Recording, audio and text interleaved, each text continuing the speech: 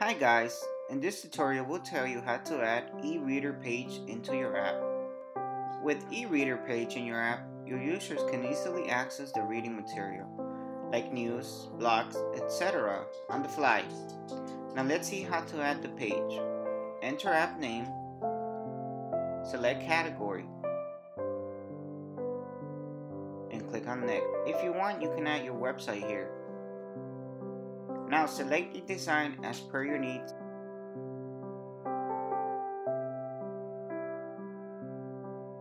And click on next.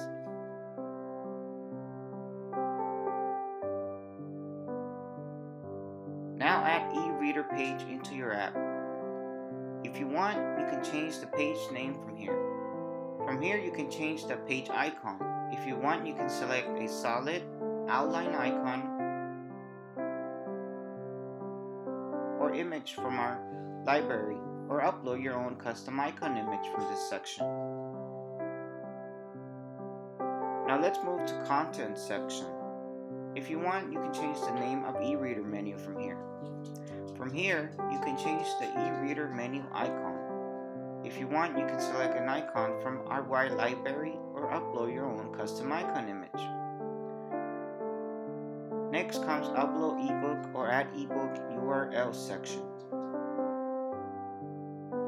In upload ebook, you can enter the name of the ebook and upload it directly from your device.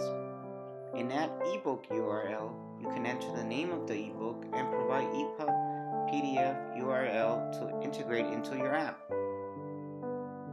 From here you can change the ebook icon. If you want, you can select an icon from our library or upload your own custom icon image.